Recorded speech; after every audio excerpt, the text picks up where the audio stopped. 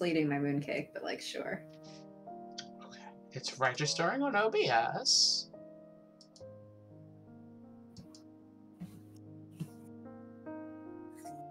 Oh, hey. Twitch and Discord both have it. Okay. For once. So I figured it out. What'd you figure out? I just have to make sure that Twitch sees it before you're allowed. Uh-huh. That's not figuring something out. That's a workaround. That's how it works for this game. Yeah, that's a workaround, though. This doesn't actually mean that you, like, figured out what was wrong. What's wrong is video games are the worst thing known to man. Alright, so let's go play one. Fine.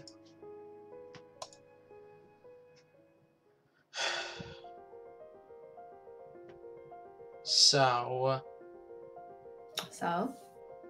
where we left off, I think we were skipping the rest of it until we got to the second act. Yep. Okay. So let's continue with the skipping. Yep. Crap, we have to voice things. Mm-hmm. I forgot about that. You know, it hasn't been that long since our last stream. It's been like... Wait, when was our last stream?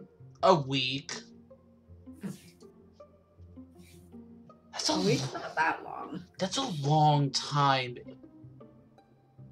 And I wanted to say something and I just held off. Oh?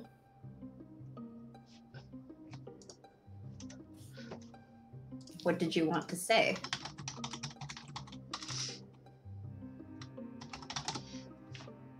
I messaged it to you. Oh!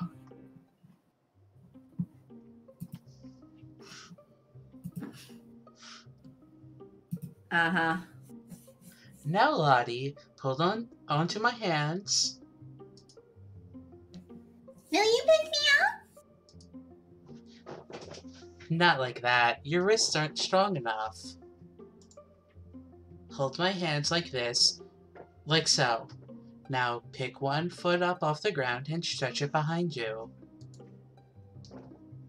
I feel a little wobbly.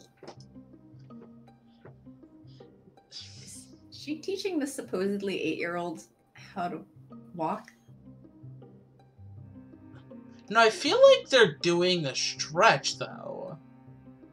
Okay.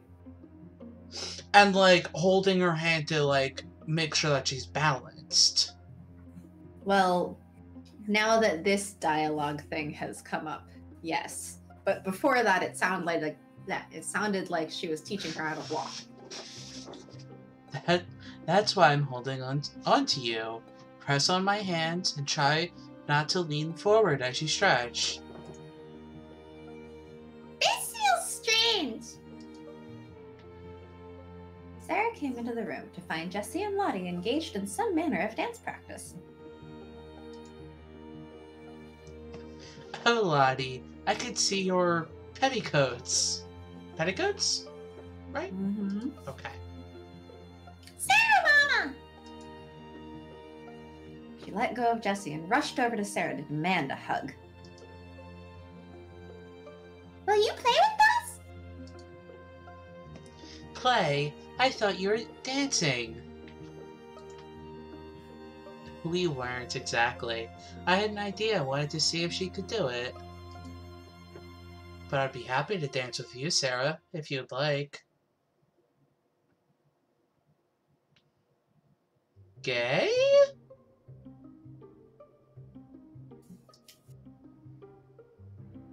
Sure, yes. Gay. Where is Lavinia? I would have expected her to be with you. Lavinia has not been herself lately. She sighed, twisting up her beautiful long hair and then letting it fall again. Oh, Sarah, it's been so It's been so difficult. I've always admired Lavinia so very much, but now... Admired? Quite unexpectedly, Lavinia swept into the room. Jessie's eyes went wide, her hands flying uselessly to cover her mouth. Yes, you admired me, didn't you?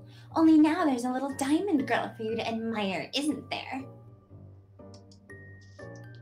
You're nothing but a useless sycophant, Jessie Abbott.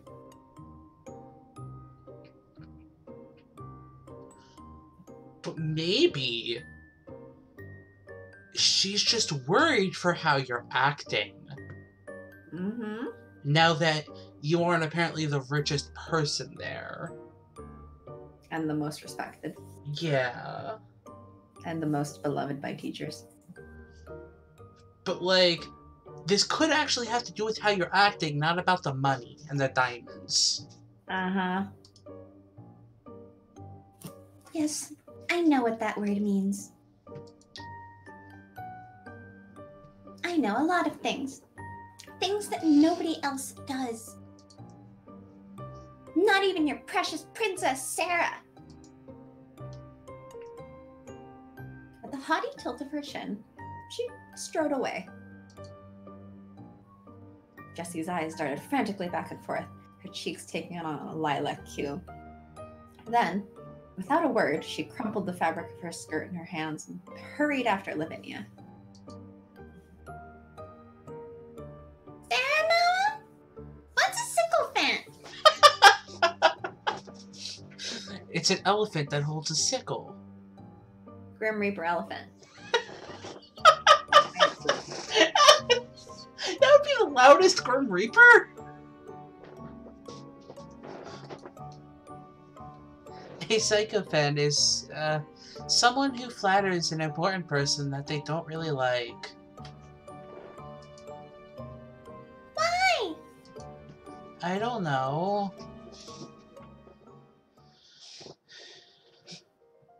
Boop. My dear Sarah, how good it is to see you today. Thank you. As you know, your birthday will be upon us in only 2 short weeks.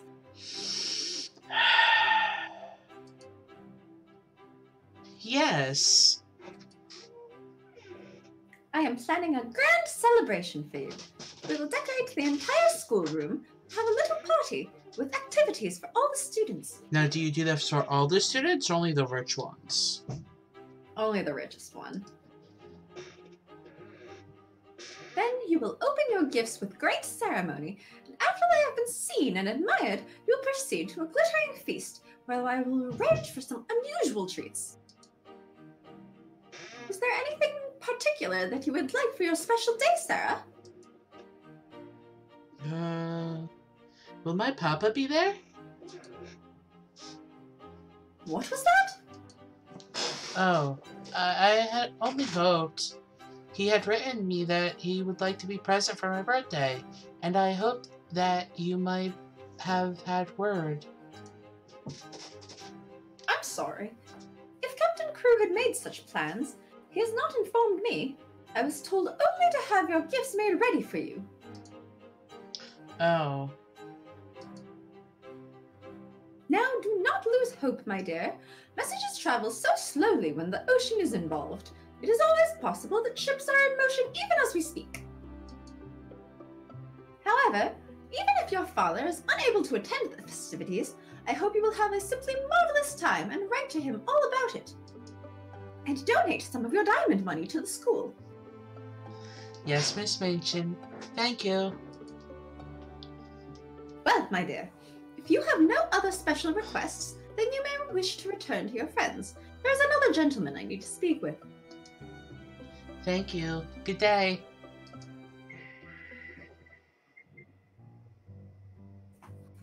Upon leaving Miss Minchin's office, Sarah briefly crossed the path of a sharp-featured, dry little gentleman who wore a neatly tailored suit and eyeglasses. Good day. He nodded at her, quite quite as if he already knew her name and saw no need for the two of them to be introduced once again. Good day. Something about his manner seemed mildly unsettling to Sarah, but as he soon vanished into Miss Minchin's office, never to be seen again, she quite forgot all about him. Out of sight, Miss Minchin greeted her visitor.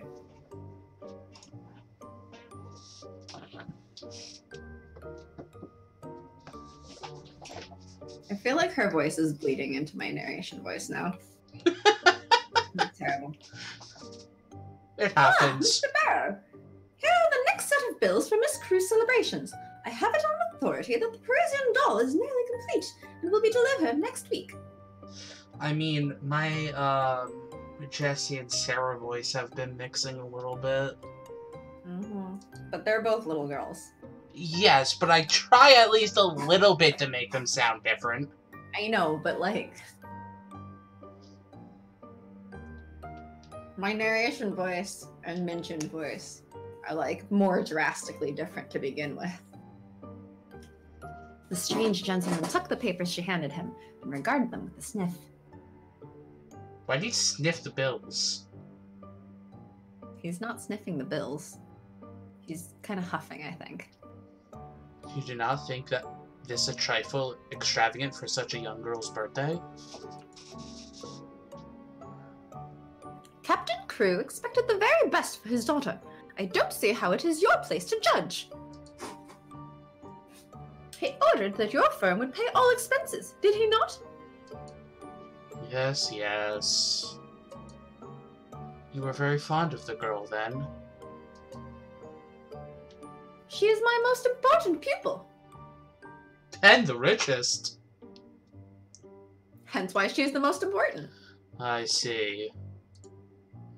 Very well. I shall take these and add them to the receipts for disbursement when the next payments arrive. Good day to you, Miss Minchin.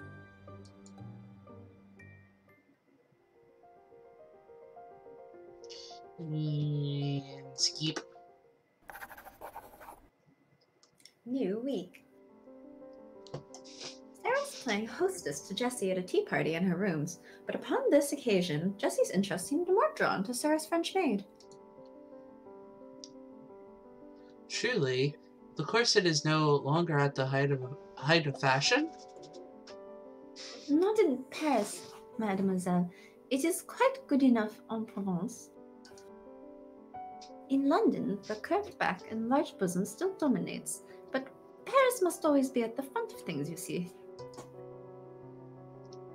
Isn't it a lovely idea, Sarah, to be free to move and breathe, to have a small chest and to still be beautiful? That sounded weird coming from me.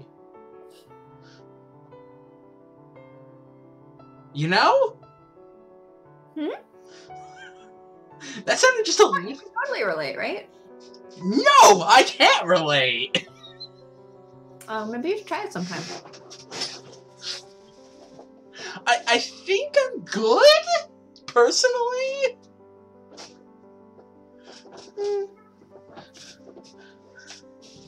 I mean, not saying that there's anything wrong, just I'm good.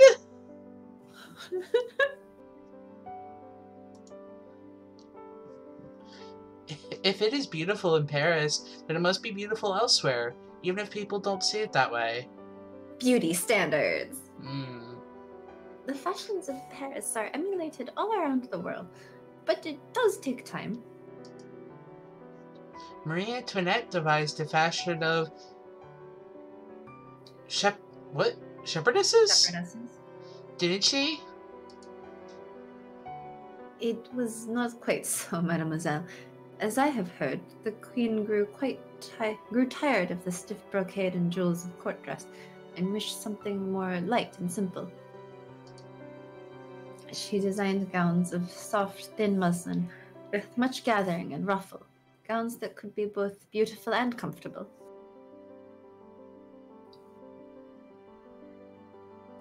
Joke about women's fashion here.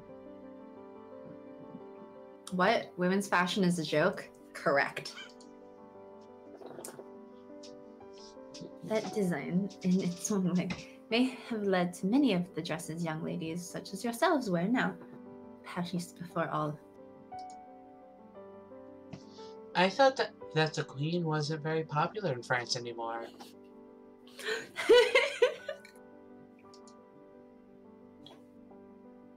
There are many who hate the royalty of the past and all that they represent, and others who still hope that the Sun King will come again. Perhaps the crown will be restored one day. I do not know. It is not for my hands to decide. As for Marie Antoinette, some mock her memory, but I have always had my own sympathy. I believe I was named in her honor. Oh, how charming.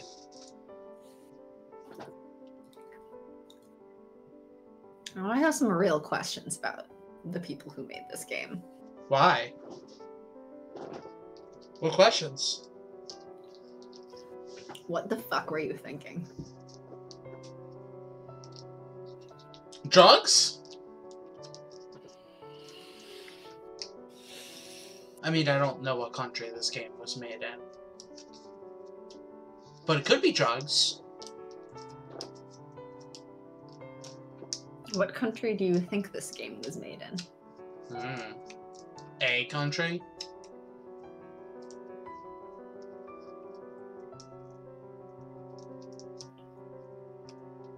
As conversation turned from Marie Antoinette to the Celtic origins of Jessie's own name, Sarah's mind wandered into recollections of a book she had read recently.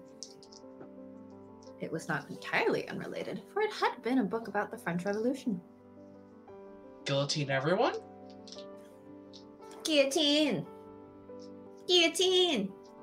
Prepare the guillotines!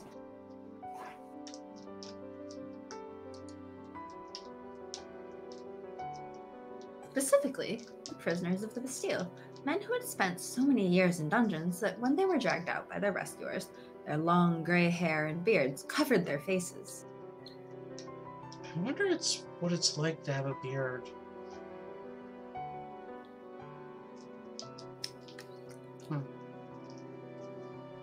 Don't ask me. After so many years trapped underground, they had forgotten that the outside world existed at all. And to them, walking into freedom was not so much waking from a dream as entering into one. Very humanitarian. I feel like this reminds me of a movie I watched recently. Oh, what one? I can't say because it'd be a spoiler.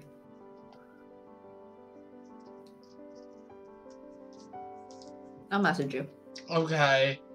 I'm just like, what movie? I'm just like going to my head, like trying to think of movies that came out.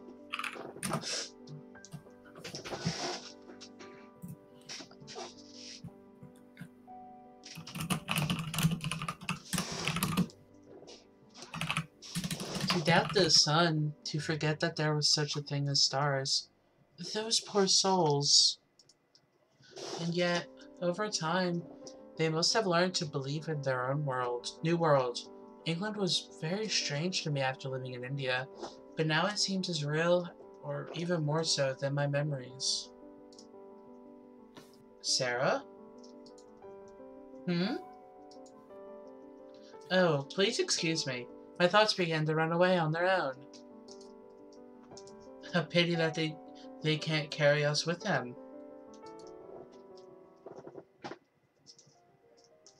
Spending a lot of time with Jessie recently. Well, now that she's no longer hanging out with Lavinia. The only one hanging out with Lavinia is the cat. Miss? Oh. Sarah was startled when Becky caught her arm in the hallway one day. The scullery maid was usually too timid to be so insistent. If Sarah did not call out to her, Becky would more often pass by unnoticed. What is it, Becky? Oh, miss, I heard... Is it your birthday soon, miss? Yes, it's next week. That's what I thought I heard, miss. But I weren't sure. When is your birthday, Becky? Don't know, miss. Never had one. But you must have a birthday. Everyone does. You were born. I don't rightly remember that part, miss. That would be pretty impressive. But if you don't know when you were born, how old are you?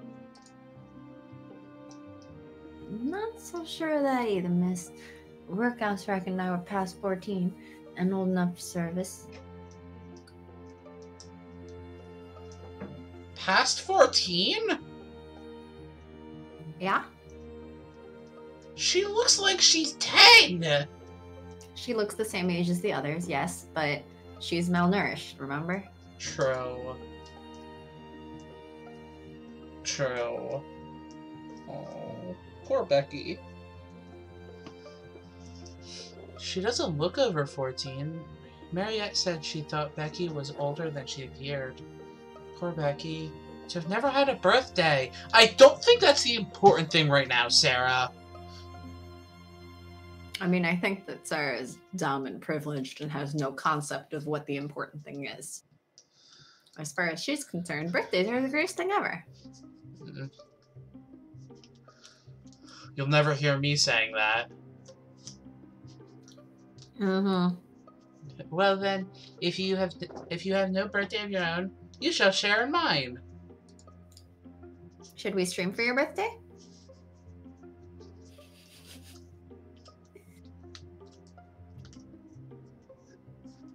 I don't know how to answer that, and I'm not making any promises on stream. Where it's recorded. Miss? Miss Minchin asked if there was anything I wanted for my party. I want my papa to be there, but she can't fix that for me. But she can let you come to my party, and I'm sure she will, if I ask her to. I don't think that's what Miss Minchin expects you to ask, though. Yes, but it is a relatively easy request, so... That is true. Oh, miss, are you sure? Of course I'm sure. Every little girl deserves birthday parties. Maybe you're older, or maybe you're not, but you're still a little girl. Becky made a small noise, like a laugh, half swallowed and tucked away. Oh, I got a scarper now, miss, but I hope you're right. And I'm gonna save. Hmm? Yep. Save screenshot? I don't know how! Well, apparently you did it.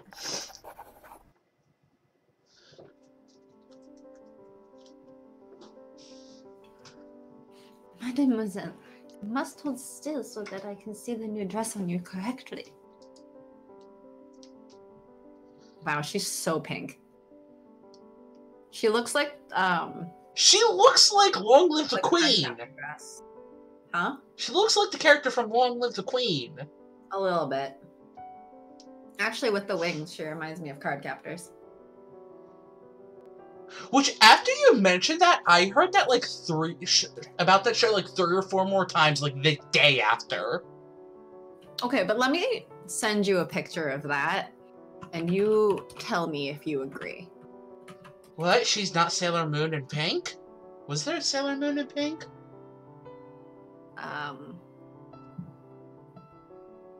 Probably. Oh, there's Chibi Moon. I don't know. I've never seen anything Sailor Moon related. So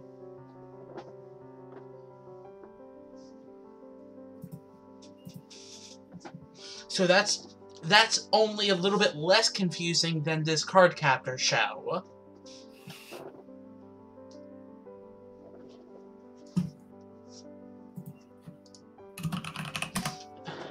I am sorry, Mariette. I heard a horse's hooves and the sound of wheels, and then they slowed, but I thought perhaps it was a carriage come to call a carriage with my papa. That. Mademoiselle, hanging your head will not make your papa come any faster. I feel like I'm not really giving her a French accent. I don't know what the fuck this accent is. Who cares? It's a voice.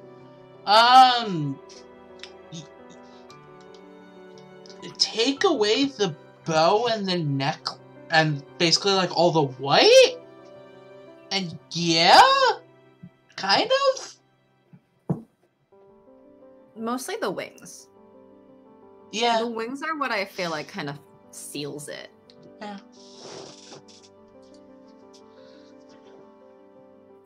Nor will it help me adjust your dress for the party. Yeah. The pate. Party. Is it wrong to keep hoping, Mariette? I know he never sent word that he could come, but he never sent a letter to say that he absolutely couldn't either. I do not think I can answer that, mademoiselle. Hope is something very personal. Then I think I will. It'll be sad if my birthday comes and my papa's not here, but if I give up hope, then I would be sad now. I think it'll be easier to be a little sad then, while I'm having a nice party with my friends, than to be sad now. I'm sorry, I didn't mean to make it more difficult for you to finish my dress.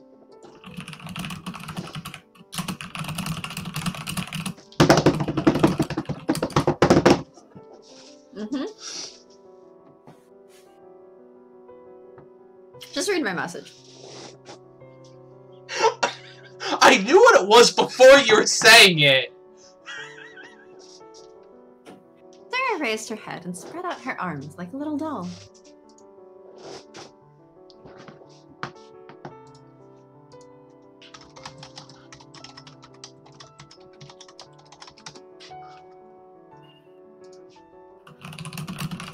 If my papa is here to see this, then it must be lovely. And if my papa will not be there, then it should be just as nice to keep up our spirits. Isn't that right, Emily? Mariette laughed to herself, but would not say why.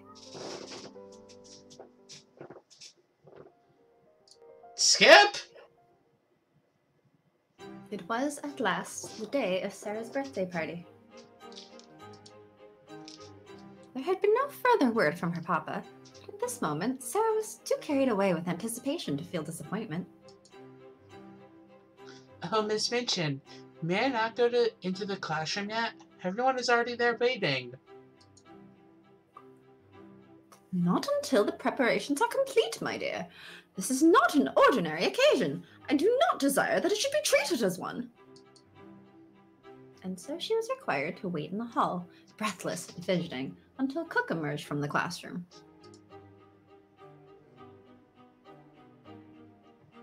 Fuck, was this me? I think this was me. I think this was you, and it's basically just like a... Grumpy. You know the terrible voice she used for Shady Guy? Just make a grumpier him. I'm not using his voice again. That was terrible. That was so bad. I was so glad every time we got to skip over me having to read him, because it was so bad. Only as bad as mine. Yours is better on the accent, at least.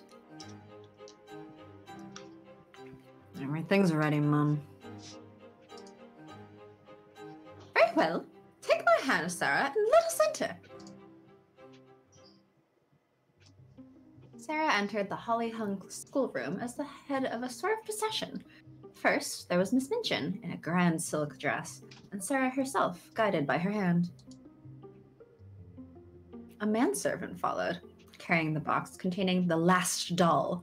Cook carried a second box, and Becky brought up the rear, carrying a third box and wearing a clean apron and a new cap.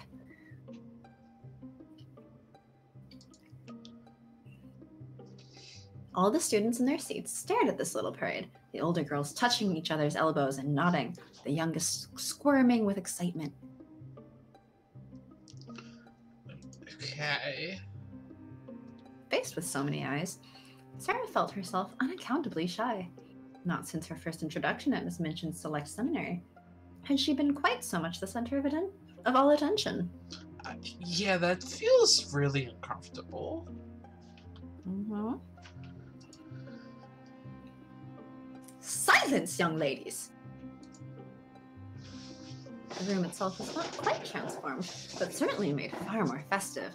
The desks had been pushed away, and the long-form benches covered over with red cloth. A large table had been set in pride of place, its surface scattered with flower petals. It was here that Miss Minchin directed her entourage. James,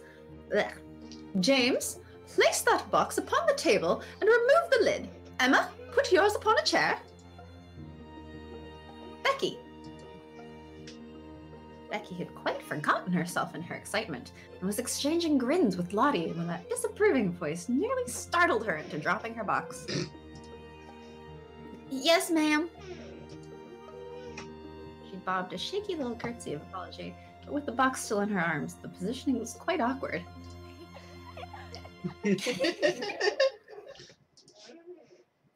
Both tittered at once, and then looked at each other in startlement for falling so easily into their lost rapport. They both laughed, and now they both hate each other even more. Nothing. What's that? They laughed and then were gay? Okay. Even when they don't laugh, they're gay. Well, I'm not actually sure if Lavinia is gay. Okay. Even if Jessie doesn't laugh, she's gay. It is not your place to look at the young ladies. You forget yourself. Put your box down. Yes, You may leave us. Ouch. I thought she was supposed to also be joining the birthday party. She waved her hand and the servants began to walk away. If you please, Miss Minchin, may Becky stay? Becky! I wondered it because I know she would like to see the presents. She's a little girl too, you know. Miss Minchin was scandalized. She glanced from one figure to the other. My dear Sarah, Becky is the scullery maid. Scullery maids are not little girls. They are if they're a little girl. Didn't you know? As soon as you become a scullery maid, you're a little boy. I was about to say, does she become a gender at that point? Or a non-binary person? Whatever the correct term is? Maybe she became ageless. Maybe she's an immortal. You are now a scullery maid. What's that do to me? What does that mean? You can't. That means you're an immortal being with no age. That is some impressive powers. Yep. But Becky is, and I know she would enjoy herself. Please let her stay, because it is my birthday. Miss Minchin took a slow breath and replied with much dignity. As you ask it as a birthday favor, she may stay. Rebecca, thank Miss Sarah for her great kindness. Going with Rebecca now. Mm-hmm. Becky had been backing into the corner, twisting the hem of her apron in delighted suspense. She came forward, bobbing curtsies, but out of Miss Minchin's sight, she passed a friendly wink to Sarah. Oh, if you please, miss. I'm that grateful, miss. I did want to see the doll, miss, that I did. Thank you, miss. And thank you, ma'am, for the liberty. Go and stand there. Not too near the young ladies. Becky went to her place, grinning.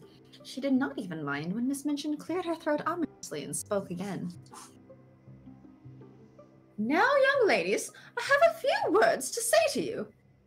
Are you ready for a few words? I have to go check on my cats first. Okay. They're chasing.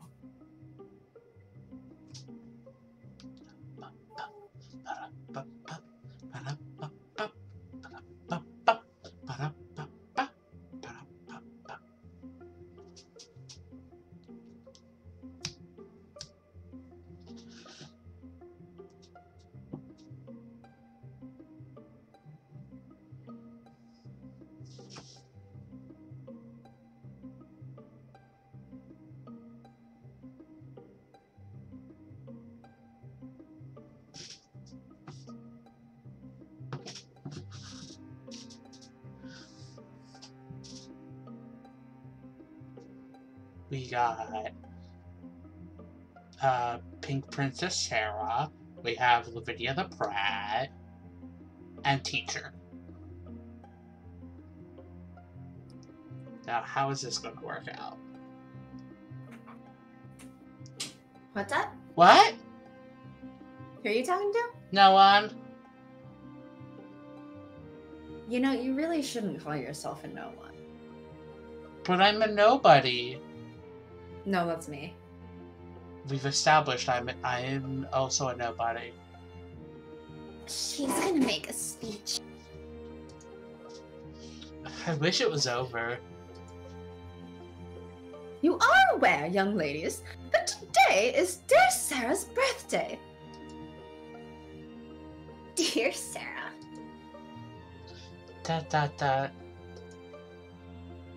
Sarah's birthdays are rather different from other little girls' birthdays. Because she's richer than you. Yep. When she is older, she will be heiress to a large fortune, which it will be her duty to spend in a meritorious manner. The diamond mines. When her dear papa, Captain Crew, brought her from India and gave her into my care, he said to me in a jesting way, "I'm afraid she will be very rich, Miss Minchin."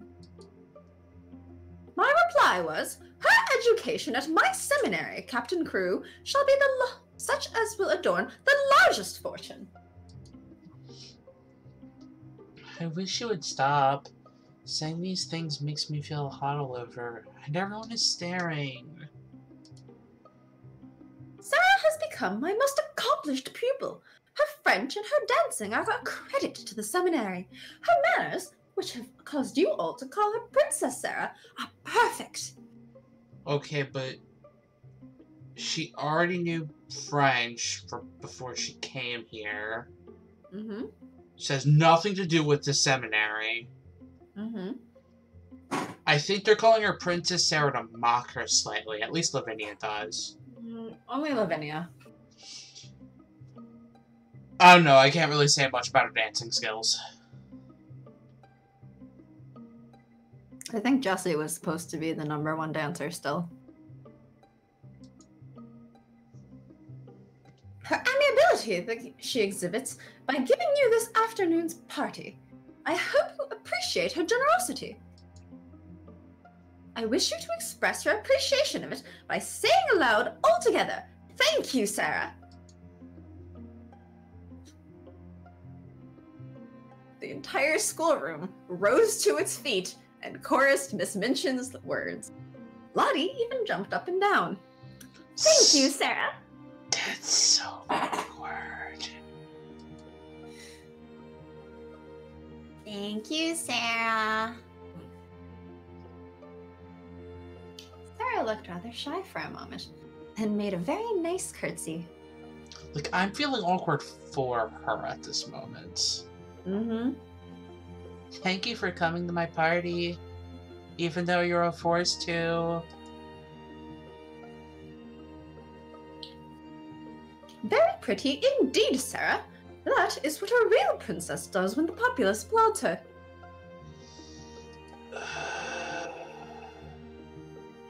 Lavinia, the sound you just made was extremely like a snort. If you are jealous of your fellow pupil, I beg you will express your feelings in some more ladylike manner.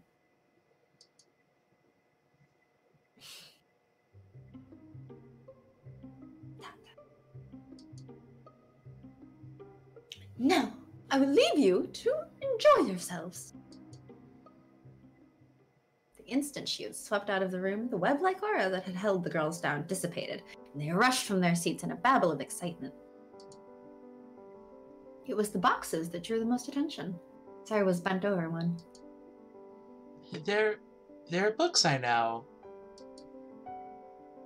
Does your papa send you books for a birthday present? Why? He's as bad as mine. I like them. Books aren't exciting! I want to see the doll! For everyone present, through whispered rumors, had come to know that a quite magnificent doll was due to appear. Even so, when Sarah finally produced the last doll from her box. Why is it called the last doll? That's what Miss Minchin called it, the last doll. Yes, is it a brand name? Did someone name their line of dolls the last dolls? That would be hilarious. That sounds so fucking like metal. A number of the girls were struck speechless. It did not seem possible that she could be a doll. She looked only a bit smaller than the youngest students, as if a beautiful child had lain asleep in that box. I think there'd be a problem if there was a baby in that box. I think that if she was a beautiful child, she was formerly a beautiful child and now is a beautiful corpse. I don't know which one that is. I think that's you. But, like, it also could have been you. I don't know. I guess I'll take it. Well, Jessie's the one with the more, like, face and... Well, no, because, Lavinia's face changed. Oh, go up? Like, look at their faces. Oh, okay. And then Lavinia goes into a smile. I guess that's me then. Sure. She's dressed for the theater. Look, her cloak is lined with ermine. Ermine? Hmm. Oh, she has an opera glass in her hand. A blue and gold one. Sarah drew out the doll's trunk and the little gold key which unlocked it. Inside were tray after tray of delightful things. There were lace collars and silk stockings and handkerchiefs. There was a jewel case containing a necklace and a tiara which looked quite as if they were made of real diamonds. Sarah picked up a black velvet hat to perch on the last doll's curls. Suppose she understands human talk and feels proud of being admired. You are always supposing things. Her air was very superior, and yet the words were less vicious than Lavinia's outbursts had been in the past weeks had been. Perhaps the aura of celebration had brought even Lavinia some happiness. Does Lavinia know what happiness is when it comes to Sarah? Yeah, it's being better than her. There's nothing so nice as supposing. It's almost like being a fairy. If you suppose anything hard enough, it seems as if it were real. It's not how things work. At that moment, the door opened. Ladies. Cook drew herself up as if attempting to speak in Miss Minchin's dry tone, but the effect did not quite become her. Miss Minchin has a meeting, so she said you should all have your refreshments now. Refreshments! Becky, who had seen the preparations ahead of time, could not help blurting out. Tell me what you got. Cook shook a heavy hand in Becky's direction. The scullery girl closed her mouth and ducked away. Special treat from overseas. All the way from America. Sorry, I think it's Merca. America. America is what she would say if she were American. True. But she's British. Some kind of beans and spiced tomatoes. They put it in cans. Beans and spiced tomato sauce? Sounds like chili. Mm. How quaint. In her office, Miss Minchin was meeting with a familiar visitor. Good day, Mr. Barrow. Have you come to see the goods? I can assure you the doll is just as expected. £100, all expensive material made at a Parisian modiste. Modiste? Oh. He spent That's money what I would lavishly enough, that young man. Captain Crew is a man of fortune. The diamond mines alone. Diamond mines. There are no such things. Never were. Miss Minchin stood up from her chair in confusion. What? What do you mean? At any rate, it would have been much better if there never were any. Any diamond mines? I don't understand. Diamond mines spell ruin oftener than they spell wealth. When a man is in the hands of a very dear friend, is not a businessman himself, he had better steer clear of the dear friend's diamond mines. Or gold mines, or any other kind of mines dear friends want his money to put into. The late Captain Crew. The late Captain Crew? You don't come to tell me that Captain Crew is... Look at that face! I mean, what a way to tell her. Yeah!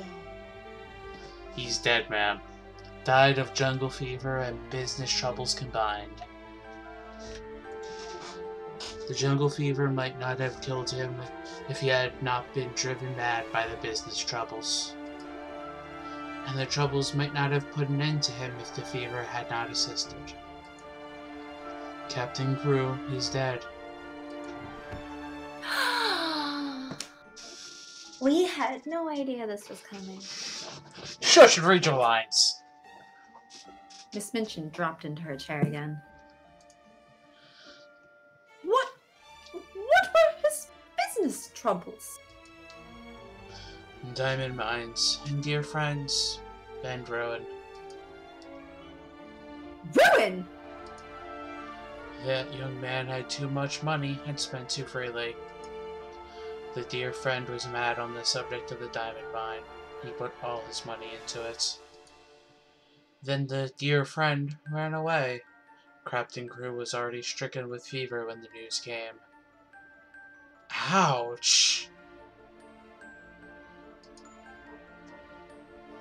The shock was too much for him. He died delirious, raving about his little girl, and left her not a penny. Alright, so take all this shit that she's just received. And sell it. He left nothing! Do you mean to tell me that the child's a beggar? That she has left on my hands a little pauper instead of an heiress? She is certainly left a beggar, and she is certainly left in your hands, ma'am, as she hasn't a relation in the world that we know of. She is sitting in my rooms at this very moment, dressed in silk gauze and lace petticoats, giving a party at my expense! She's certainly giving it at your expense, madame, if she's giving it. I was always so sure of his payments that I went to all sorts of ridiculous expenses for the child. Her maid, her carriage! And was she in a carriage? Yes. A couple times. Remember that was the first time Becky saw her, was when she was coming out of a carriage. Alright. I paid the bills for that ridiculous doll, and her ridiculous fantastic wardrobe! I sent you the receipts!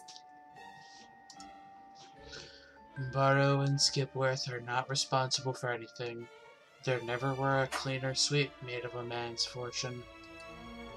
Captain Crew died without paying our last bill, and it was a big one. Now Miss Minchin understood, and never had she received such a blow in her life.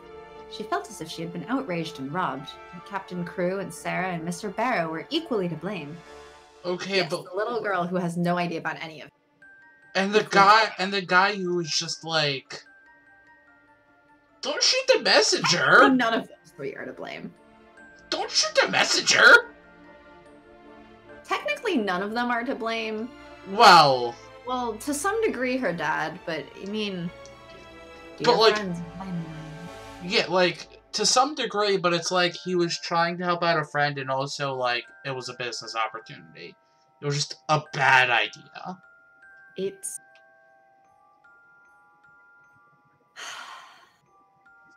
It's complicated. I mean, I feel like my question, in part, is he was a soldier. Yes. And then suddenly he was also a businessman. Well, no, they specifically said multiple times he did not know anything about business. Yes, but he was suddenly a quote-unquote businessman. Yes. With this diamond mine thing. Yes. But he was rich before the diamond mines. Apparently on soldier money. Well, he could have had, like, old wealth or something. He could have, but we don't know. The way they've talked about it is that he's rich because he's a soldier. Yeah. So I'm like, why does he have... Like, couldn't he have just gone back to being a soldier? If he hadn't died, of course, but you know. But, like, fever and stress. Pose. If you suppose hard enough, anything is real. I mean, that fully depends on a lot of things. It kind of sounds like he still was doing stuff. He was just stationed in India. So, like, wouldn't he still have been paid? Like, I mean, to me, it sounded like he was still, like... He was still a soldier. Yeah, he was just, yeah. So you didn't have to go back. Huh? You didn't have to go back to soldiering. He still was one. Yes, but, like, was he still getting soldiers' paychecks during this time? I'm not sure about that part. Anyway. I mean, there's also, like, we don't really know time period and everything. But... But yeah. Anyway. Her show pupil, her prize patron, her income, all had been snatched away. Instead, she was burdened with an extravagantly brought-up child, one who had cost her a great deal, and might continue to cost her even more. I mean, when you're not getting paychecks for teaching her, yeah. But what am I to do? What am I to do? There isn't anything to do. Captain Crew is dead. The child is left a pauper. Nobody was responsible for her but you. I am not responsible for her, and I refuse to be made responsible. If you think she is to be foisted off on me, you are greatly mistaken. I have been robbed and cheated. I will turn her into the street. Mr. Barrow turned and moved toward the door, showing no concern. I wouldn't do that, madame. It wouldn't look well. Reflects poorly on the establishment. Pupil bundled out penniless and without friends. Other parents might object. Other parents will see through how you've been parading this little girl around, and the second she doesn't have money, you throw her out. Yep. You and I are people of business, madame. We can be sensible about these matters. You know, he's just saying madam. He's not saying madame. Sorry. Madam. This guy's not French. You know that, right? Better to keep her and make use of her. She's a clever child, I believe. You can get a good deal out of her as she grows older. I will get a good deal out of her before she grows older. I am sure you will, madame. I'm sure you will. He gave a little sinister smile and departed. For moments, Maria Minchin was incapable of doing anything but standing and staring at the closed door. Is this the first time we heard her first name? I think so. During the past months, the story of the diamond mines had suggested all sorts of possibilities to her. Even proprietors of seminaries might make fortunes in stocks with the aid of owners of mines. And now, instead of looking forward to gains, she was left to look back upon losses. Such money as she herself had advanced was lost, and could not be regained. Instead of a jewel of a pupil, she had only a friendless, beggared little girl. How is she friendless? I'm guessing she's assuming that all the other little girls will stop wanting to talk to her when she doesn't have money. You know, like Lavinia. I think Lavinia would be more willing than Sarah at this point. Only to Because she's show on top off. again. The Princess Sarah, indeed! The child has been pampered as if she were a queen! Okay, well, whose fault is that?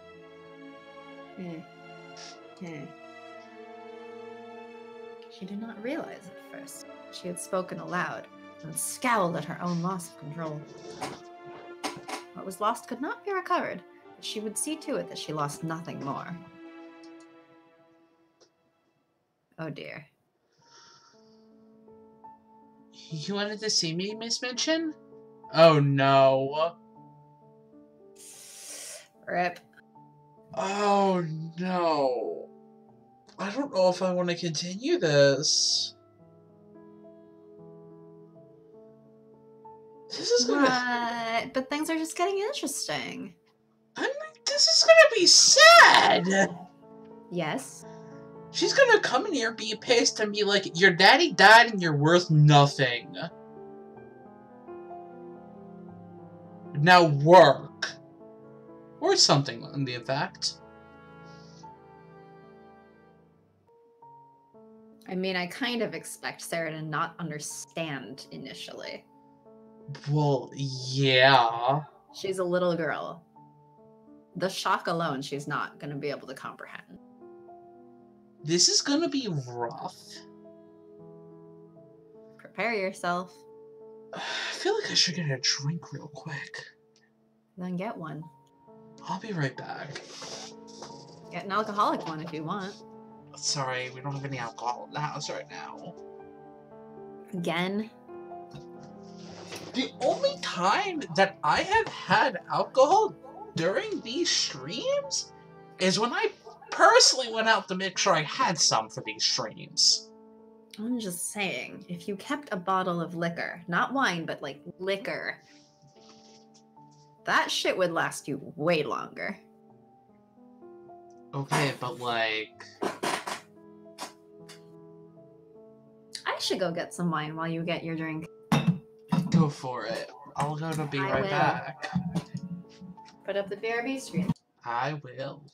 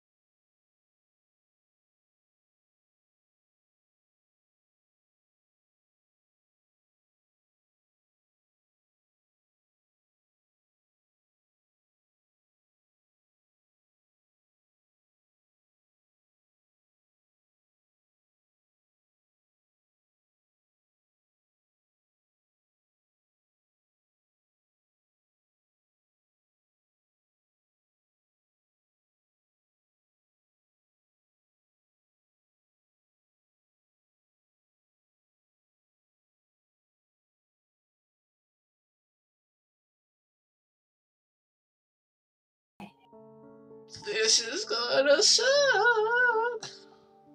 For you. You wanted to see me, Miss Minchin?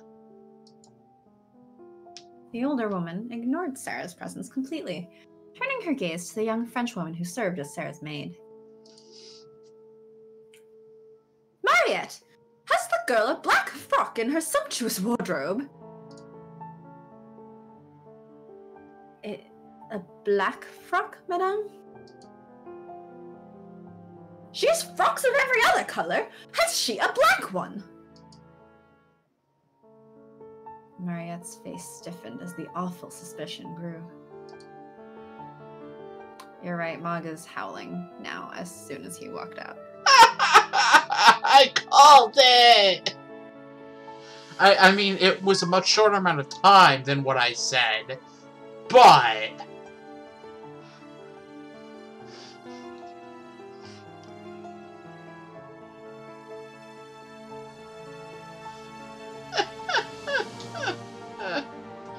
Oh, cats.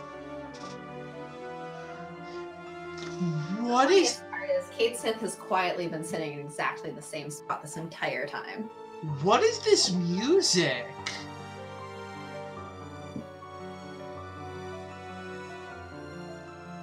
Something barely audible to me.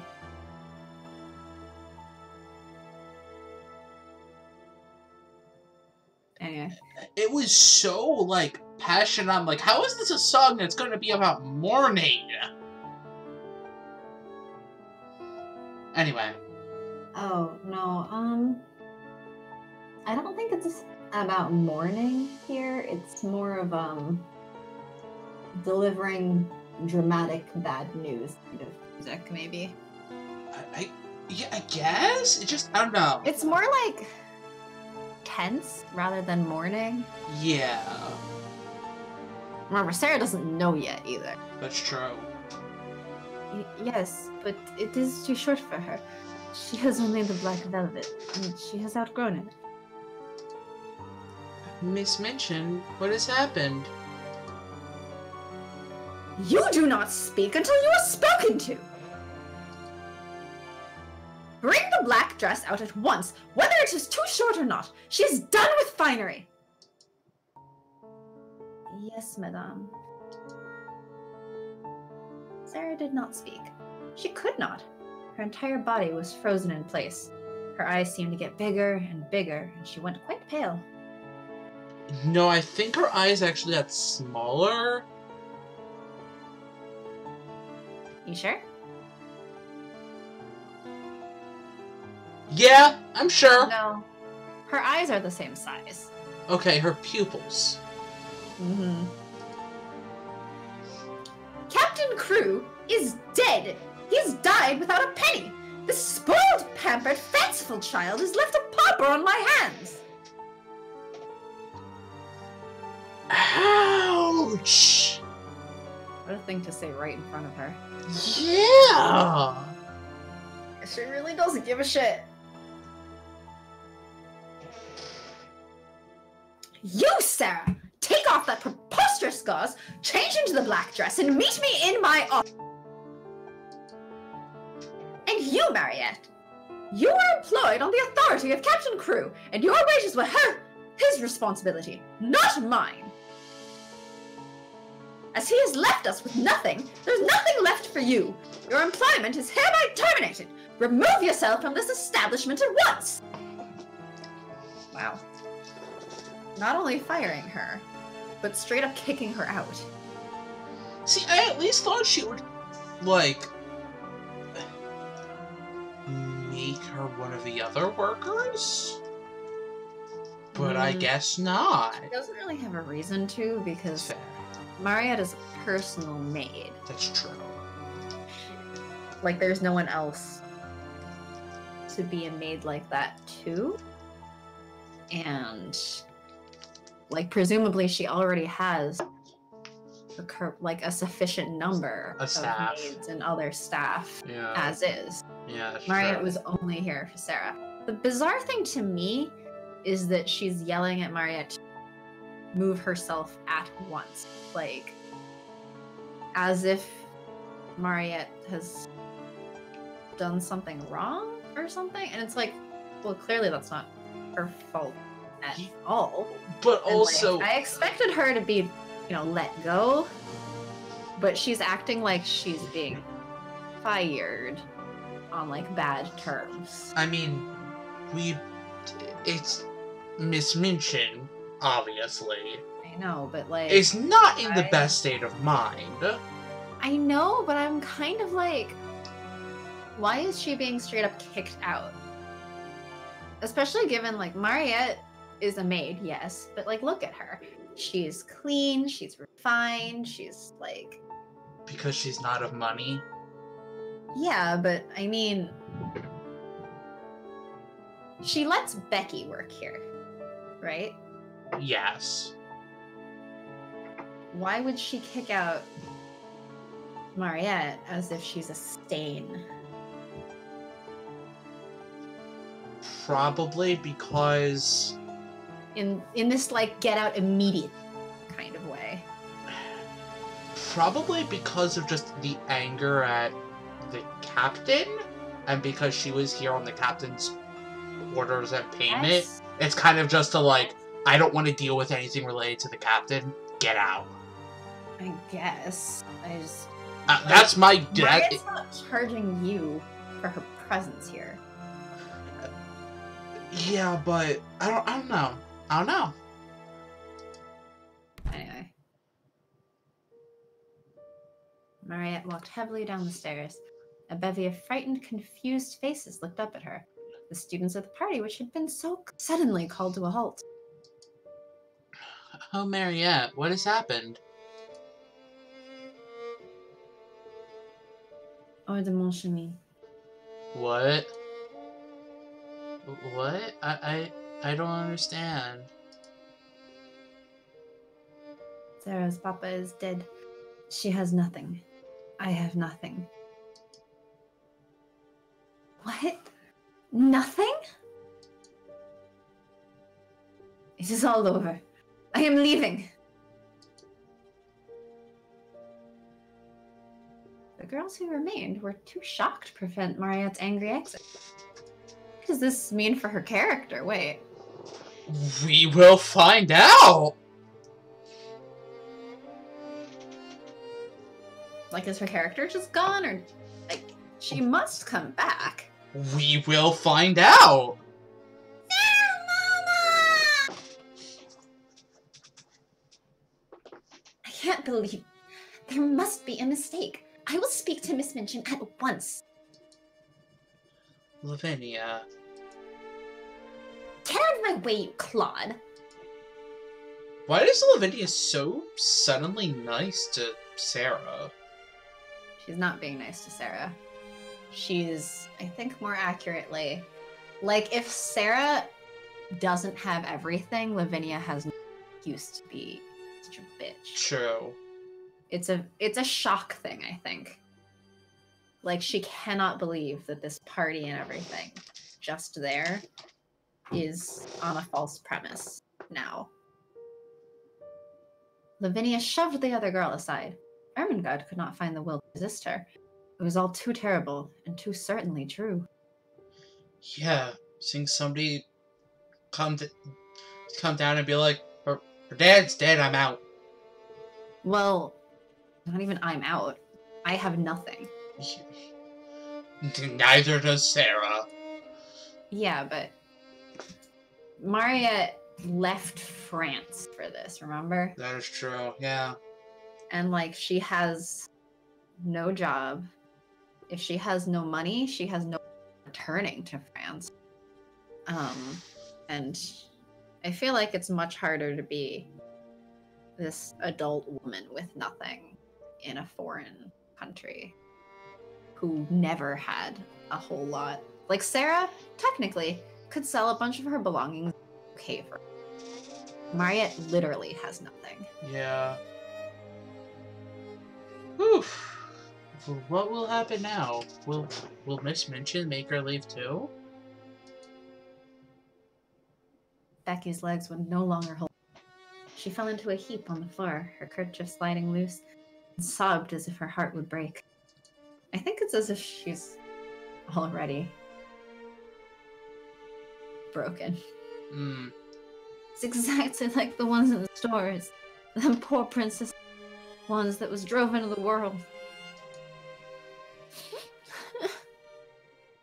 Is that a laugh or what? It's a very bad fake cry. Look at those eyes. Hey, according to anime art, she's dead. At least on the inside. Yeah! I was going to say, dead inside? I don't know. I mean, I've also seen this art used for basic, like that kind of eye art used for basically people who are dead. I was gonna make a... Okay. When Sarah Crew came into Miss Minchin's office an hour later, her face was white, and her eyes had dark rings around them. She did not look in the least like the rose-colored butterfly child, flown from one treasure to another in the decorate. Without Mariette's aid, she had put on the cast-side black velvet frock. It was too short and tight, making her legs look drawn out and thin where they showed beneath the skirt. She clutched Emily tightly in one arm, the doll's face covered by a scrap of discarded black lace for a morning. Put that doll down! What do you mean by bringing it here? I mean, it's basically one of her last links to her father. Not to mention something comforting. Yeah. It should have been left in the room, along with the other. Long. Jeez. She is all I have. My papa gave her to me before I came to the school. I will not put her down. You will have no time for dolls in the future. That was a surprisingly, defiant thing for her to say, honestly. Especially when she's dead inside? Everything will be different now. Do you quite understand matters? Yes, my papa's dead. He left me no money. I am quite poor. I don't think she understands what quite poor actually entails. No. I'm a little surprised that she's sort of comprehended so quickly. I mean, but it could also be that, comprehending but still processing. She could recite the words, but she doesn't, it might not have fully hit. Yes, but I'm mostly just surprised how defiant she was about keeping the doll. You are a beggar! It appears that you have no relations and no home, and no one to take care of you! ... What are you staring at? Are you so stupid that you cannot understand? Even though moments earlier I praised how smart you are. I tell you that you are quite alone in the world unless I choose to keep you here out of charity. I understand. That ridiculous French doll and all her nonsensical, extravagant things, I actually paid the bill for her. It's the last doll.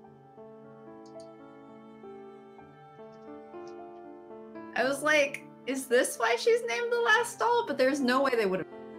No, she's called the last doll.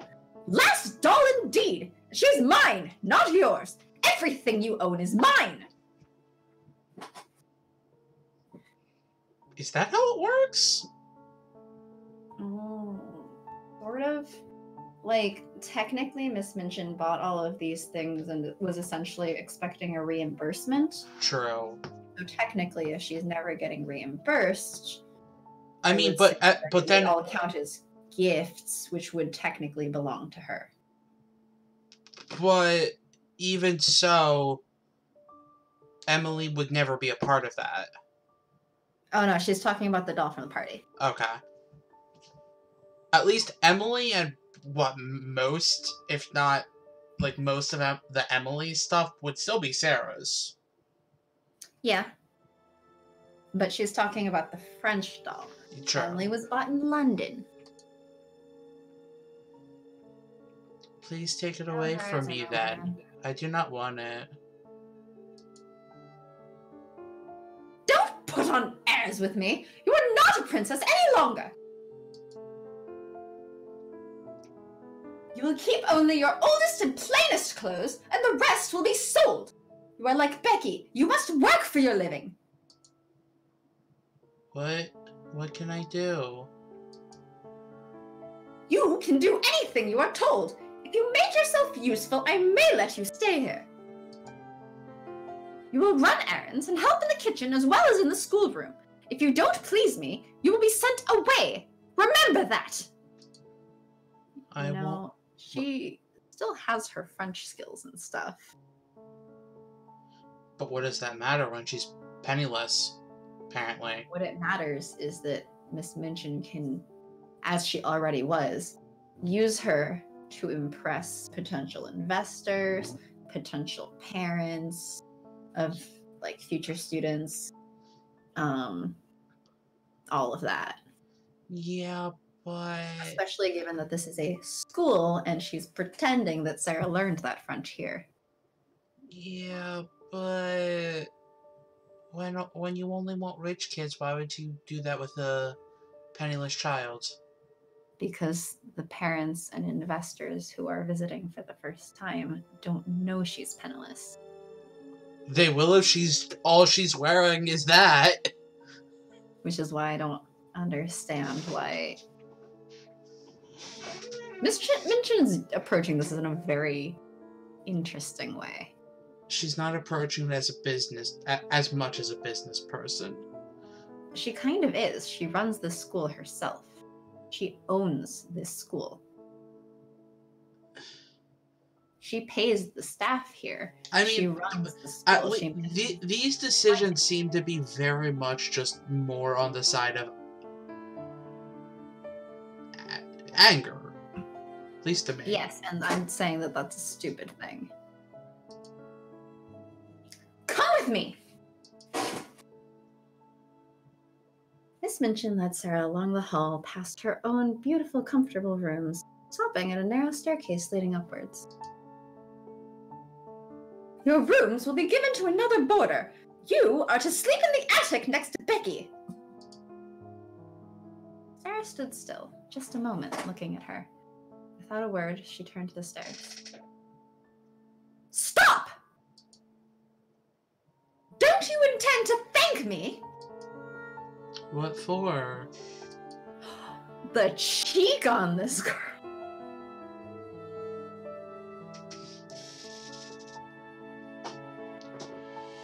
If the comment about Emily wasn't, you cannot tell me that this one wasn't. Say that again? If the comment about not putting Emily down didn't come across as defiant, you cannot tell me that one just now was not. Oh, that was super defiant. It was wonderful. I smiled. I would, except her fate is in this woman's hands right now. A cheek like that will get you thrown onto the street. Yes, yes it would.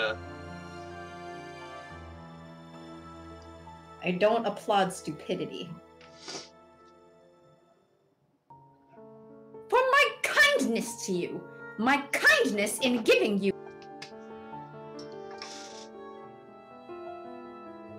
Sarah made 2 or 3 steps toward her. Her thin little chest heaved up and down. Oh.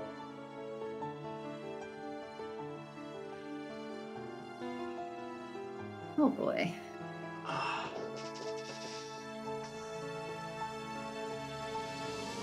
I don't know why, but I've suddenly not clicked on Sarah's voice. I read that, I'm like, wait, how does she sound? She's never been this bratty sounding.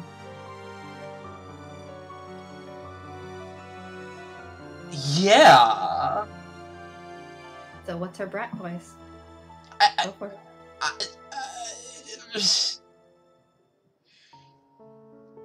Oh my gosh. At least this has not made me cry yet. It's a rough one, though. You are not kind. You are not kind, and it is not a home. Before Miss Minchin could stop her, she turned and ran up the narrow stairs. What a way to speak to someone who could literally turn you out on the street right this second and take away the few things you still have. I mean, but also, she's a 10-year-old in grief. She's a 10-year-old who just lost everything. Correct. But that's an incredibly risky way. But she's not going to be thinking of that right now. She should be. If you're thinking of how I have nothing, everything is gone. But... And the only chance you have of not even street is to play nice to this woman, she should be thinking about it. That is exactly what she should be thinking about, is not losing she's already lost. Okay, but like, she's a 10-year-old. She's not gonna be thinking like that. Like, she legitimately could, like, would not be thinking like that. Even in the best of times. And especially... Yes and no. The only reason she would not be thinking that way is if she's never been at risk before. Which she hasn't. Which she hasn't. This does not make me like her any more than I'm not saying... I'm not trying to... to... defend stupidity. I'm not trying to make you like her. I know you're not. I'm just saying. I thought that I already couldn't stand her. I'm just saying that... But it turns out I was wrong. I could dislike her even more. I'm just saying that it does make sense why she's like this right now. I don't know. Would you have given someone such cheek? I don't think it's possible for me to give people cheek. You say that as if you don't give me. But also, you know me, I can't be in the same situation.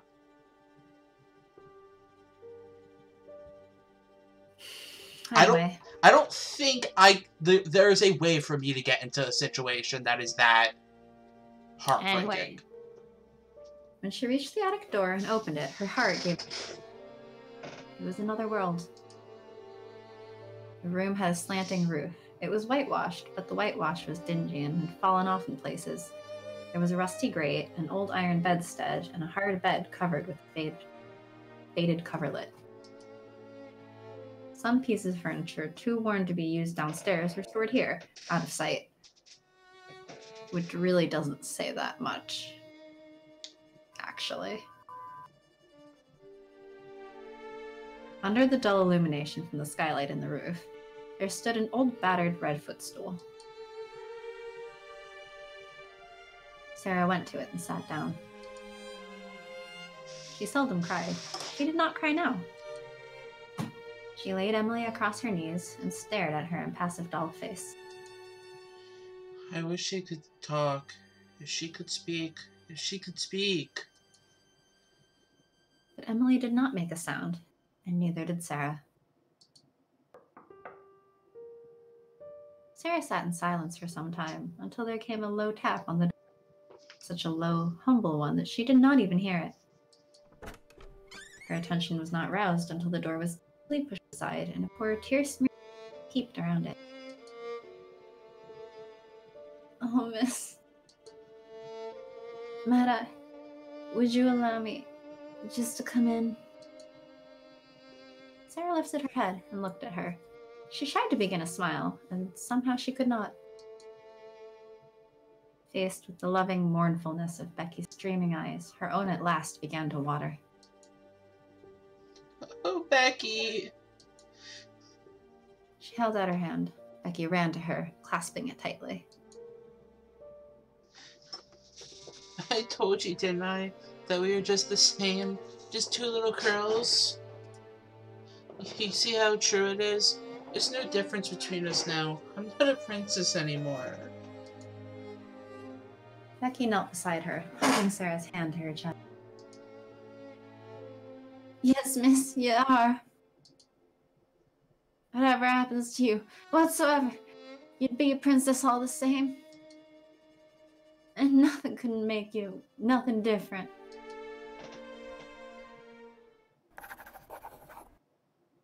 New week! Mm-hmm. That first night she spent in her attic was a thing Sarah never forgot.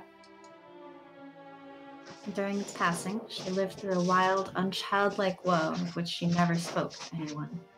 There was no one who would have understood. My papa's dead. It was, perhaps, for the best that as she lay there, her mind was forcibly distracted from its anguish by the strangeness of her surroundings and the physical discomfort of the hard bed beneath her. My papa's dead. She turned over and over again in search of him, while all around her pressed a darkness more intense than any she had ever known, and the wind howled among the chimneys like a living thing. Some noises were worse than the wind. There were scufflings and scratchings and squeakings in the wall and behind the skirting boards. Sarah knew what they meant because Becky had described them. Rats. Oh, rats! Uh-huh.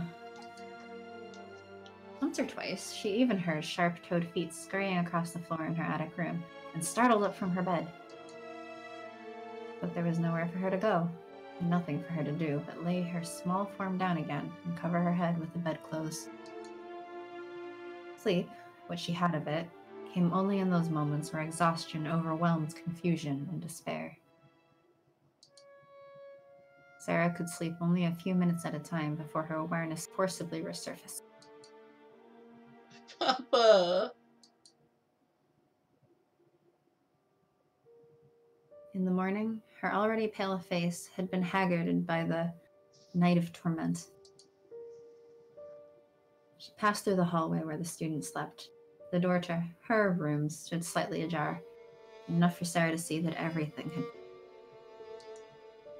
Her ornaments and luxuries had been removed, and a bed had been placed in a corner to transform it into a new pupil's bedroom.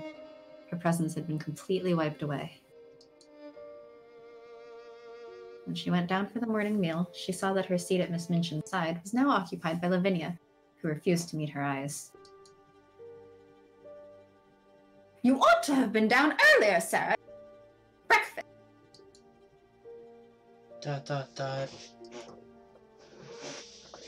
You are not a student here, but an employee. You have duties. You must begin as you are to go on. Take a seat with the younger children and see that they keep quiet and do not waste their food. Yes, Miss Minchin. I wonder what Lavinia is going to be now. Because she's back on top, but probably with a lot of guilt about it because she didn't, like, beat her way back to the top. Nope. But I mean, she also was like, Sarah didn't really earn it. It was all because of the diamond mines. I know. So, like, I don't know.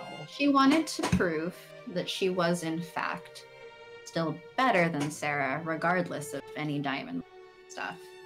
She doesn't even get that chance now. No, because she's back on top. Because Sarah's been knocked down. So I wonder. We'll find out eventually? We'll find out. We'll find out how all of them are now. I must do the best that I can. I must not talk back. This is all that I have. Now she says it. Oh, shit. Oh! Now that Sarah is no longer a student, her time is filled with chores, and the kinds of icons she can gather have changed. Into mostly bad things. How do you describe that? These symbols, the ones on the left. I can describe all of them. Would you like me to describe? Go for it. The first one is a piece of bread with a no slash across it, like the no smoking sign, but no. Which means become hunger. Yes. The next symbol is a wavy black silhouette, which becomes fatigue. There's a golden medal with a P on it, and that becomes pride. There's a purple lightning bolt, which becomes pain. There's a snowflake, which becomes chill. And I think that last one is supposed to be like a dripping snowball, and that becomes sorrow. As before. Or maybe it's tears. I don't know. Who knows? As before, icons are only converted at the end of the week. Until then, they can be changed or lost by other activities. Plan the order of your activities in order to get the best results for the week. Interesting. I'm gonna quick... Do I do a new one, or do I... I mean, we can always skip from the last save, so... So new one? No, I'm saying we can just save over this one, because we can skip back to where that one is. Okay, so... Kitchen duty? Man, I'm a little annoyed that we, saved up all of our icons. Oh, I'm way more than a little annoyed. I'm also a little unsure. Are we aiming to have the most symbols or the least? I don't know.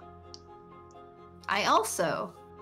I was wondering about this last time. It said that she could gain or lose the symbols, but none of them had options for losing them before. Well, let's... Do we now have options that make our stats go down? Well, let's see. Kitchen duty. Gain 2 hunger and 1 fatigue. Or gain 1 fatigue and 1 pain. Or gain 1 hunger and pride. 1 pride. Wash clothes. Gain 1 chill and 1 pain. Gain 1 fatigue and 1 chill. Or gain 1 sorrow and 1 pride. Dust and polish. Gain 1 fatigue and 1 pain. Gain 1 fatigue and 1 sorrow, or just gain a pride. Run errands. Gain 3 chill. Gain 1 fatigue and chill. Or gain 1 hunger and 1 sorrow. Finally, 10 fires. All chill. That's where it loses. All chill becomes fatigue. Gain 2 fatigue and 2 sorrow. Gain 2 pride and 1 pain. Oh, jeez, Louise. Okay.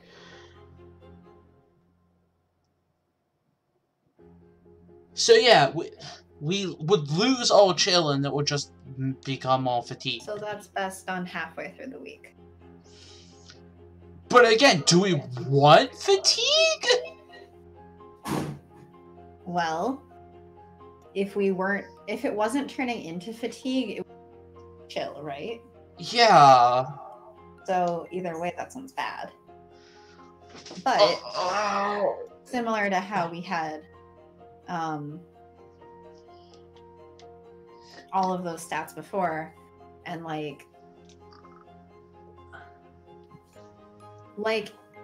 if you spend a couple of these, or if all of your stats are stacked into one place, it becomes harder to make it all go away. I'm also still really unclear if this is supposed to be a good or bad thing. Well, let's figure out this week and then we'll find out, I guess. What do you feel like doing?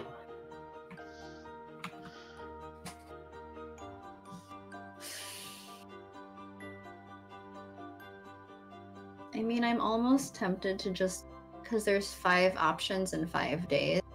To One do of each? option. I think 10 fires should Be here or here? I said in the middle. Okay, you cut out. I said in the middle earlier, too. So... whatever gains chill, we should do before then. Which Run errands. Very strong on that. And wash clothes. Mm-hmm. We should have a kitchen duty. Kitchen duty and dust and polish. Yeah, what was dust and polish? Fatigue and pain, fatigue and sorrow or pride. Swap dust and polish with wash clothes. With wash clothes? Yeah. Because wash clothes says chill.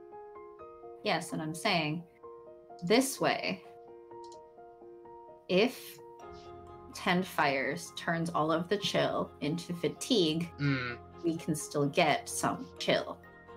Does this make sense? Yeah, I get you. As if it turns all into fatigue and then we have nothing but fatigue. Ready? This is probably the most balanced way, I think. Ready? Well, we already saved. Fatigue and chill. Pride. Now she points to them with her broom. 2 fatigue and 2 sorrow. 2 hunger and a fatigue. Chill and pain. Hey, look, I think we got all of the things.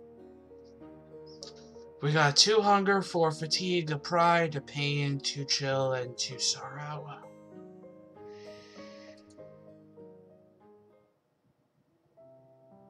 Here, look at you then. Fancy girl all made such a fuss over. ... Not so high and mighty now, are you? There'll be no more tea and cakes for you, Missy, and don't you forget it. Is expecting us folk to serve with a smile, aren't you, ladies? Never thought of how much else we get. No, it's always you. Well, see how much you like it then. Nothing now, miss. Hear me? Nothing. You know, I can only very, very, very faintly... Faintly what? Hear the music. Sadly, there's not much I can do about that. Other than, I think maybe you raising my audio on your side would raise the music. Think I heard that? No, that requires raising my entire computer. That's true. Which will just blast back into the mic and then you'll get feedback. Yeah. I don't know if you already get an echo. I have not heard too much of an echo, if any. Would if I turned it up. Yes. ... Say something, why don't you? Please, ma'am. Don't you ma'am me. Ain't none of us ma'am or miss down here. That's for the upstairs folk. Please, I came to see if you had any duties for me. Hoping I wouldn't, you could duck away and leave me to take the blame if you're caught. Look at your hands. Soft as porridge. Soon crack and bleed if I gave you any. Ruin what you touch. Here, girl. Take these rags out back and wash them. If you bleed on them, wash them again. Yes, cook. I mustn't complain. I mustn't show her that I'm trying to earn my living. I must show her that I'm trying to earn my living.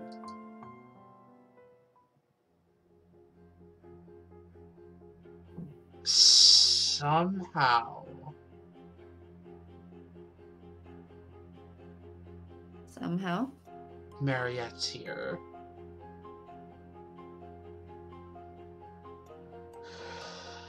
Well, she was number 1 on our route before. Let's go. Sarah! She thrust out a pair of fine white lady's boots. These have been scuffed into unsightliness. Take them to the shoemakers for repairs. Make a note of the estimated cost and time required. Get back here within 2 hours if you wish to. Yes, Miss Minchin. The weather was fine enough, but the walk was long and there was no time to pause and take in the sights and sounds. Hurry, hurry, watch your step. A turned ankle would be far worse than a missed dinner. There would be no pity from Miss Minchin if I did injure myself. Not even with all the attic stairs to climb. You know, come to think of it, what a funny game to play right after. Play what? What a funny game to play after Cinder. Yeah! Sarah bit her lip, chastising herself for her thoughts. There was no sense in borrowing trouble that happened. I didn't expect this when we started. Yeah, I think we were on the 2nd or 3rd stream when I saw the store description say, until she loses everything. Yeah. I can do this. I will. A soldier does not fuss and worry about the orders that might send him into danger. He does his duty as best as he can. Her mind refocused from this thought, only just in time to prevent her walking directly into the back of a man standing by a shop window. Excuse me. The quiet words were spoken out of reflex, but the man to whom they were addressed likely... There was no sign that he had noticed the girl at all. Touching the boots to her chest, Sarah hurried on her way. I must pay more attention. And then, all unexpected, it happened. Sarah saw, at a distance, a familiar face among the crowds in the street. Mariette? She could not be certain, for the young woman was some ways away. Still, Mariette's face and hair were not so people in London. It might be her. It seemed more than likely than not that it was. Until this moment, Sarah had been so completely swallowed up by her private grief, she had not taken the time to wonder what had become of Mariette. Mariette was gone, as her rooms were gone. Books and clothes and everything beautiful were gone, as her papa was gone. All was lost, the void too great to count every blackness. She might have expected, had she considered it, that Mariette would return to France, and be just as permanently lost to Sarah as her papa. But there she stood on the streets of London. Mariette! She was too far away. She could not hear. Sarah would have to run to have any hope of catching her. Longing washed over her, an almost physical need to have stroke her hair and hum French songs and tell her that everything would be all right again. That's not her job anymore, Sarah. Sarah wove between a boy with a cap and a plump woman carrying a large box, not taking the time to apologize for her bath. Mariette! There, she turned. Her eyes met Sarah's, and then she turned and walked away. Mariette? It seemed as if it had to be deliberate. Mariette heard her name, sought out the person who had called it, recognized her, and yet acted to prevent their meeting. She does not wish to speak to me. She doesn't even wish to see me. The chill of that thought trickled down her back like a cold rain. No, she just doesn't understand. She's sent away so abruptly. She doesn't even know what has happened to me. She doesn't know, yeah.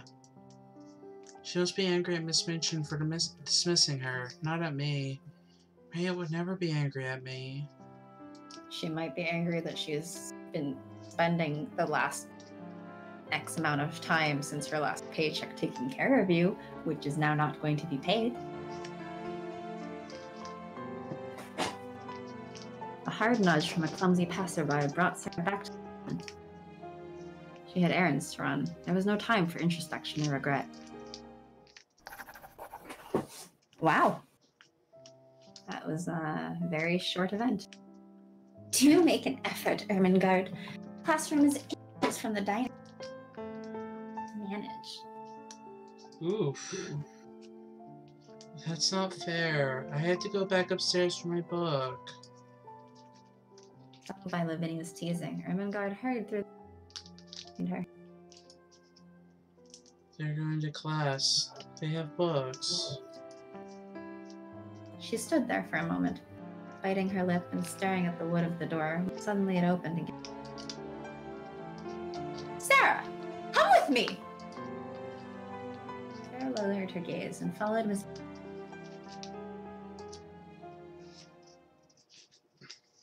Emma! The basket! Oh! Cook has an actual name! Her name is Emma Cook! But, like, she has an actual name. Yes. Here, ma'am. Very good. Sarah, here's a list of things we need from the market. Here are some coins to pay for them.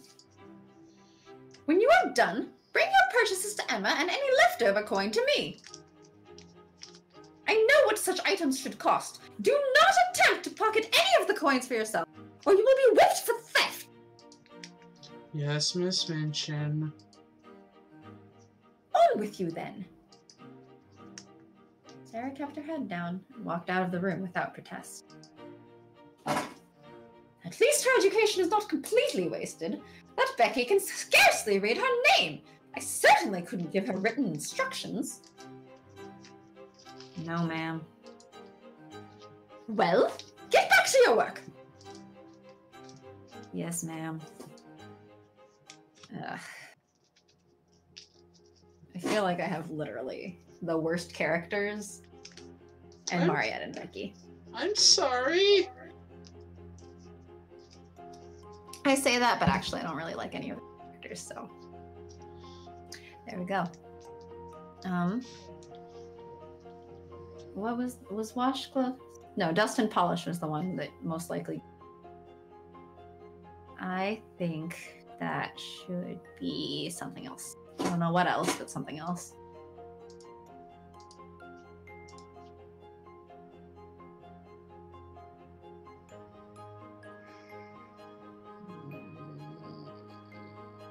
Maybe pain or pride.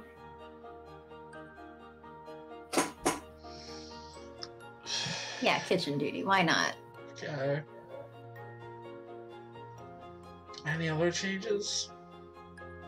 Not really. I mean, we were pretty even across the board last time, and we don't know what the next require. Fatigue and chill. Fatigue and pain. Pride and pain. Fatigue and pain. Wow. Suffering or sorrow and pride. Can we redo that one? I'm kind of shocked that she got no hunger out of that. I don't know if that's a good thing! Yeah, but I don't think it's a good thing to have such high fatigue. Because we already had the highest fatigue. Oh my gosh, it's 8 and it's only like halfway. Yep. Just that? Wait, go back. Was Tent Fires the one that had 2 pride and a pain? Yes. Hmm.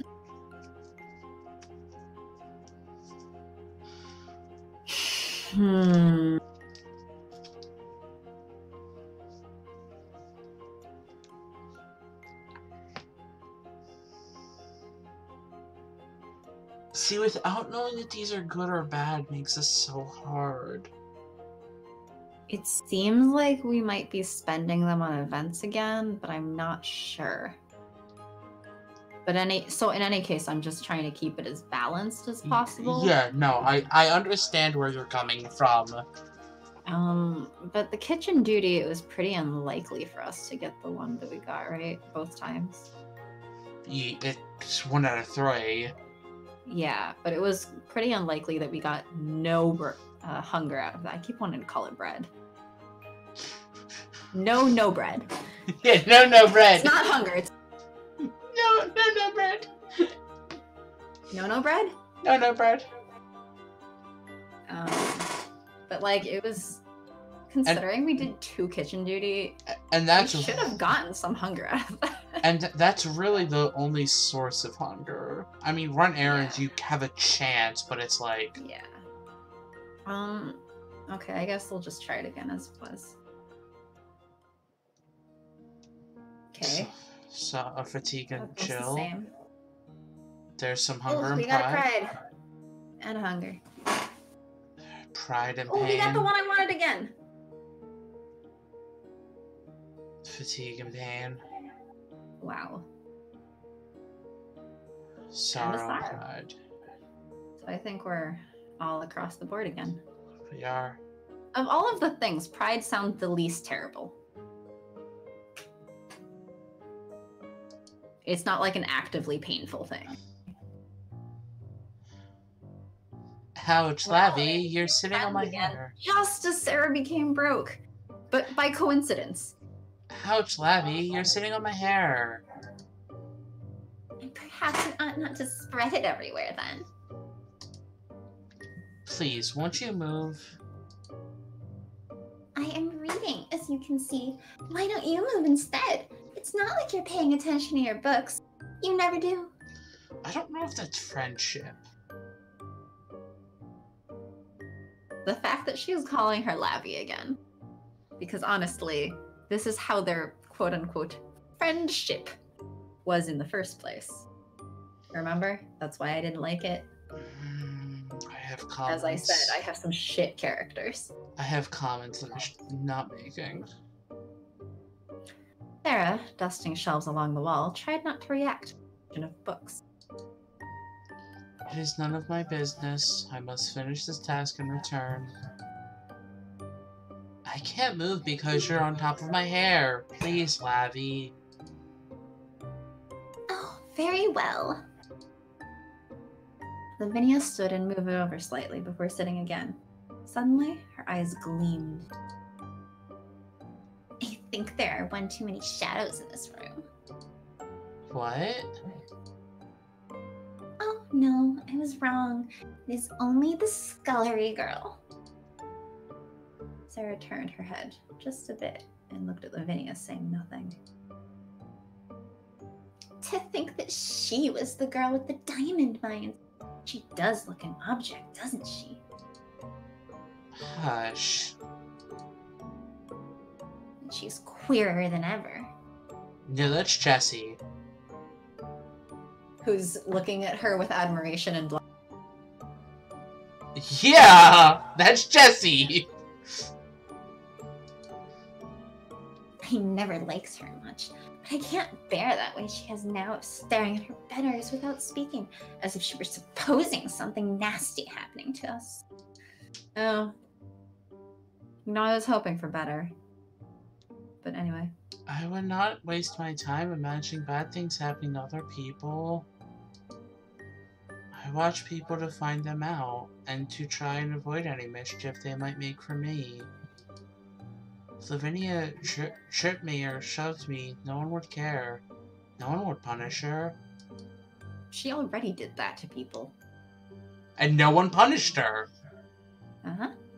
She continued to stare at the two girls until Jessie nervously clutched her friend's hand. Come on, let's go and sit in my room instead. The atmosphere would certainly be an improvement. And Sarah said nothing. Ooh! Oh. All right. We're at 2 hours. Do you want to save and stop? Yeah, I think so. I mean, it's a good place to stop too. Yeah. I guess. Gonna use all of our sorrow. By the way, apparently the over stops at week 38, it looks like. That's it? Mm-hmm. We're roughly 2/3 of the way. Okay. Okay. Well, thank you guys for watching. I'm making sure that I saved. Okay. Yes, you did. What day of the weekend? Do we know yet? Sunday? That doesn't sound very sure of yourself. Let me double check.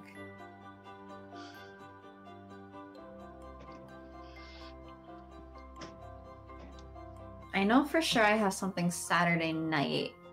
I think my afternoon is still mostly free, but just in case, I would say Sunday. Okay. Okay. Sunday. Because my Saturday plans start early evening. And okay. Time to like get ready and stuff. That makes sense. So. Thanks for watching. Bye. Bye. Sadness.